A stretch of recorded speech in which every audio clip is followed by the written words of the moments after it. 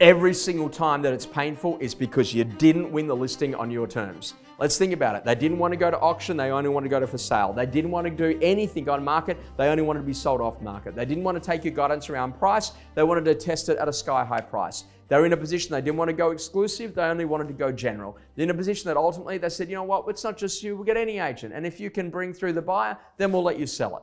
And what you got to realize, that's not a listing. You got to list it on your terms, and you got to know what your terms really are. I love a listing that's exclusive because I've absolutely got control. I love a listing where I can have it off market whilst I need it off market and then bring it to market so I can keep a consistent number of opens every Saturday. What we've learned is that failure to launch is failure to launch your entire career.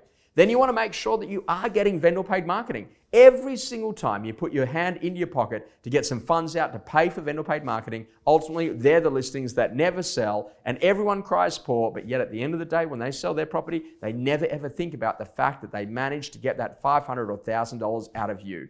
Your job is to actually make sure that you've got vendor paid marketing so you can position the asset to make sure that ultimately it's separated and differentiated from all of the other properties that are on the market today.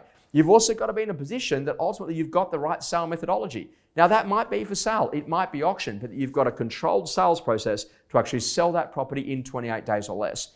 Now I get to deal with lots of agents across the world, and one of the things that I always find is that whenever they're in a position that they've got a difficult listing, it's not really a listing that they've got. What they've actually got is a liability because they haven't listed it on their terms. Your job is to make sure that you've got a minimum set of terms on what you need. We need it exclusive. We need it to be auction. It needs to be in our core area. It needs to be within where we believe the property will actually sell for. They need to have a genuine reason for selling. They need to be lovely people, and they need to be paying the right fee. And if you think about those 7 reasons, you need to get a minimum of 5, else you can't take on the listing.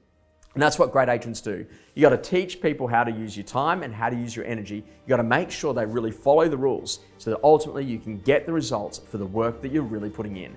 It's time to get back to a set of standards that allow you to win more listings on your terms so you can actually get the properties sold and not just have a heap of listings that never ever make it to market.